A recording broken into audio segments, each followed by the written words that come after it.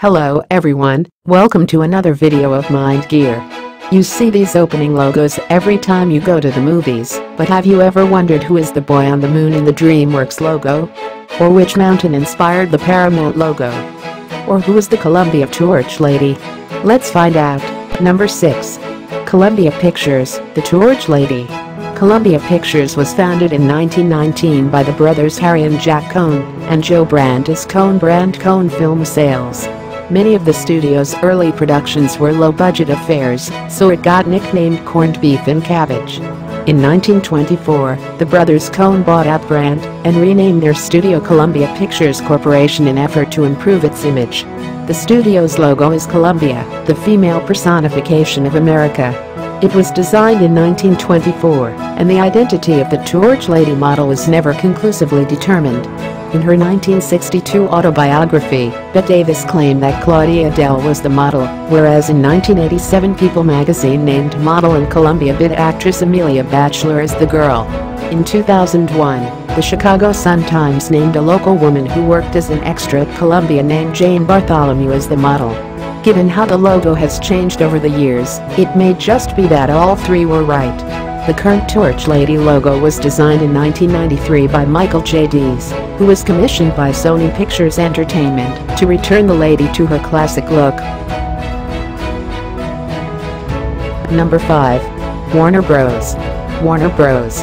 Yes, that's legally bros, not brothers, was founded by four Jewish brothers who emigrated from Poland: Harry, Albert, Sam, and Jack Warner. Actually, those aren't the names that they were born with. Harry was born Hers, Albert was Aaron, Sam was Small, and Jack was Itzhak. Their original surname is also unknown. Some people said that it is Wansel, Wanskalasser, or even Echelbaum, before it was changed to Warner. In the beginning, Warner Bros. Had trouble attracting top talents. In 1925, at the urging of Sam, Warner Bros. Made the first feature-length talking pictures when he heard of Sam's idea. Harry famously said, "Who the hell wants to hear actors talk?" That got the ball rolling for the studio and made Warner Bros. Famous. Number 4. Paramount Pictures. Paramount Pictures Corporation was founded in 1912 as Famous Players Film Company by Adolf Zucker and the theater moguls the Frohman brothers, Daniel and Charles. The Paramount Majestic Mountain logo was first drawn as a doodle by W. W. Hodgkinson during a meeting with Zucker, based on the Ben Lomond Mountain from his childhood in Utah. It is the oldest surviving Hollywood film logo. The original logo has 24 stars, which symbolized Paramount's then 24 contracted movie stars. It's now 22 stars, though no one could tell me why they reduced the number of stars. The original matte painting has also been replaced with a computer-generated mountain and stars. Number 3. 20th Century Fox, the Searchlight logo.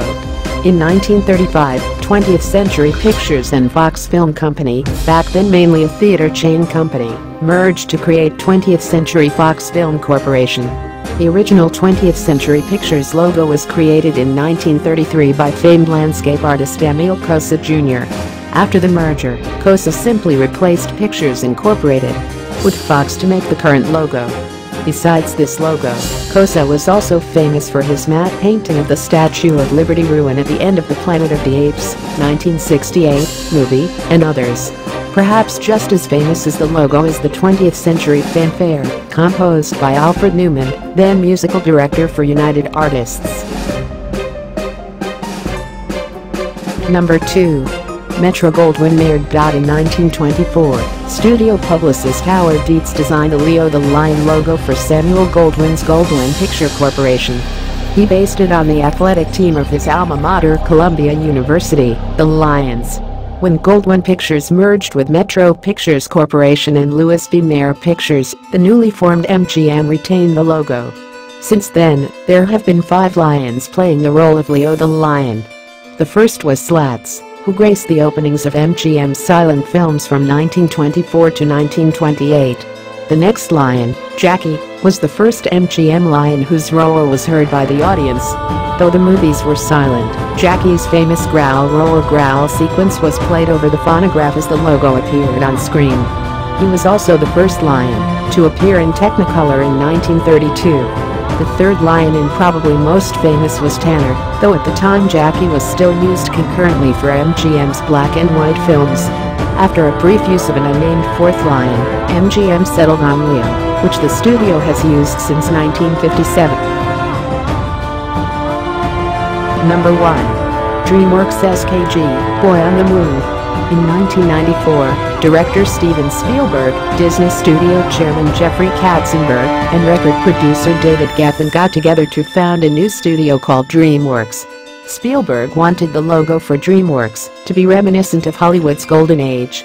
The logo was to be a computer-generated image of a man on the moon fishing, but visual effects supervisor Dennis Muren suggested that a hand-painted logo might look better.